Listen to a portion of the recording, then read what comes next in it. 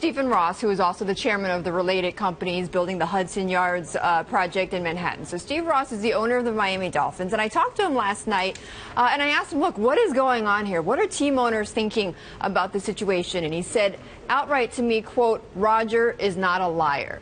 So he firmly believes what Roger Goodell told the press the other day, which is that he did not see this videotape of Ray Rice before, that the NFL did not have access to it. And he said Roger has been a great ambassador and protector of the brand. And he believes what Roger has said. He believes that account. And he said that, look, he hasn't talked to other team owners. We know that Bob Kraft of the New England Patriots has also come out in recent days and backed Goodell.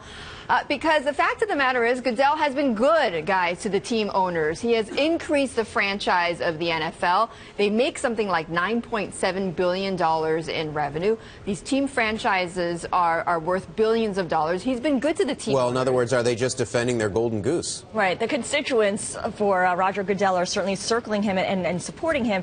I want to bring in Ira Boudway, writer for Bloomberg Businessweek. You have a story in this week's issue about the Buffalo Jills, the cheerleading squad of the Buffalo Bills that's no longer cheering for the team because of wage dispute, basically not getting paid, essentially. This is a bigger problem for the NFL. It's not just their handling of Ray Rice, but it's their whole image problem with women, and really as they try to cater to this demographic as well. The inequity. Right. No, I mean, the cheerleader pay coming on top, the Ray Rice thing now is a huge story, and they have been trying in recent years to reach women. It's one of the few demographics that haven't entirely saturated in the United States. So they have been doing things like advertorials in Marie Claire. They've been doing targeted TV advertising campaigns. They put pop-up boutiques inside of stadiums, and it seems like maybe the best thing they could do is not alienate women by mishandling domestic abuse cases and failing to pay a cheerleader. Well, Ira, you noted in your article, excellent article on Bloomberg.com, that one of the Raiders cheerleaders actually got $1.25 million in back wages. What was the distinction that enabled that to happen?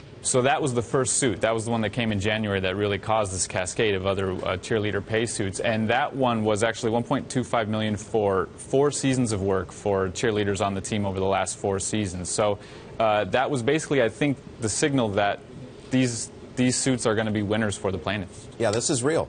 What I thought was great about Ira's story, though, is that they get $2 an hour, and as I said, the league makes almost $10 million. And they pay for their own way to the Super Bowl, no less, as well.